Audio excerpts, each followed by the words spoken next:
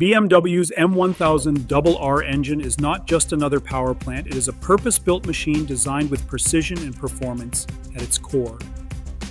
At the heart of the Berlin factory, engineers and technicians treat every M engine like a handcrafted performance instrument. While the process is highly advanced, what sets it apart is the human attention to detail at every stage. The engine begins its life as raw aluminum. From there, computer-guided machining transforms each block into a sculpted foundation. Specialists fit high-performance components such as forged pistons, titanium connecting rods, and lighter crankshafts that reduce rotational mass. These parts are not just lighter, they are engineered for strength and high rev durability.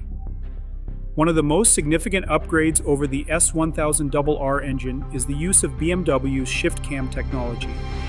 It allows the M1000RR to deliver both peak power and mid-range torque, meaning it can dominate at the racetrack without sacrificing usability.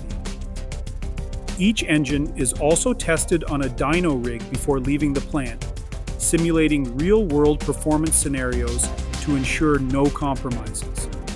Tolerances are measured in microns. The piston rings must seat perfectly.